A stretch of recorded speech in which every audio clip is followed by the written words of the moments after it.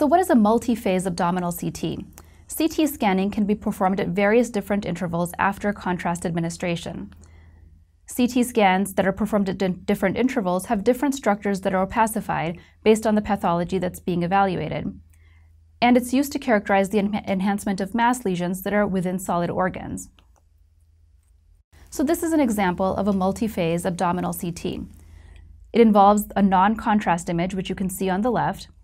We then have an early arterial phase image, which is performed at about 15 to 20 seconds after injection.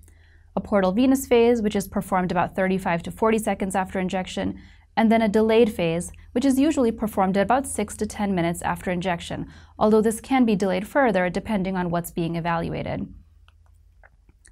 So this is an example of a non-contrast study. If you take a look at this, it's actually very hard to differentiate between adjacent solid organs. So you can see here the end of the liver, and then there's a soft tissue density here, and it's hard to characterize exactly what this is. Again, you see here the kidneys, and you can see here a soft tissue density, which is probably vascular, but again, it's very hard to characterize what this is without intravenous contrast. On the arterial phase, you can actually see the aorta, and you can see the superior mesenteric artery very well. Here we have a small portion of the renal artery, and here we have contrast within the kidney, which helps you differentiate the cortex from the medulla. You can also now see the difference between the margin of the liver and the adjacent gallbladder. This exam is performed in the portal venous phase, so most CT scans are performed in the portal venous phase because it allows for the best evaluation of the solid organs. So again, you can see here the liver, and you can actually see finer detail within the liver. So you can see the vessels within the liver a lot better than you could on the other two scans that we just looked at. You can also see the difference between the margin of the liver and the adjacent gallbladder.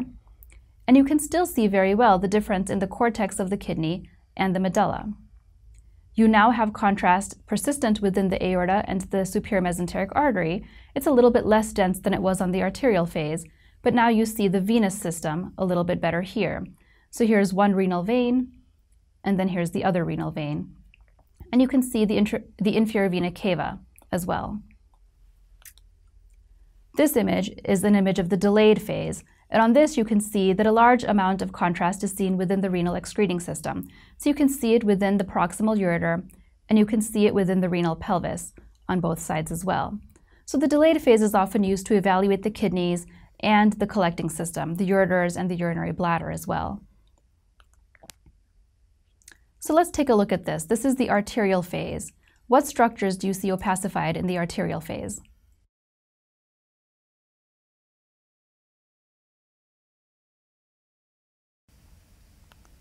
So we see the aorta and its branches best opacified. You do have some opacification of other structures as well, but the best visualized are the aorta and its branches. And how about the portal venous phase? What structures would you see best identified in the portal venous phase?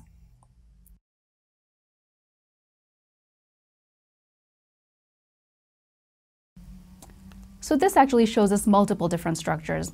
It shows us the IVC and its branches, so the entire venous system is well seen. The portal vein and its branches are well seen as well, and this is actually the best phase to evaluate solid organ parenchyma as well. And then here we have the delayed phase.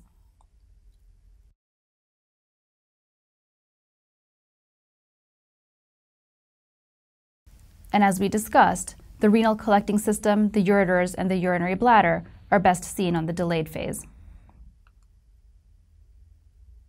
So what phases are most CT scans performed in?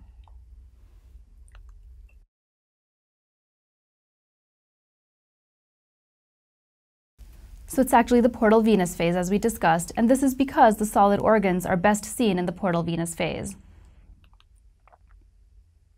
So we've gone over the different techniques that can be used to evaluate an abdominal CT scan, and we've gone over some of the pros and cons of each one and when each one should be used. The three major factors are intravenous contrast, oral contrast, and different delays of time after the administration of intravenous contrast.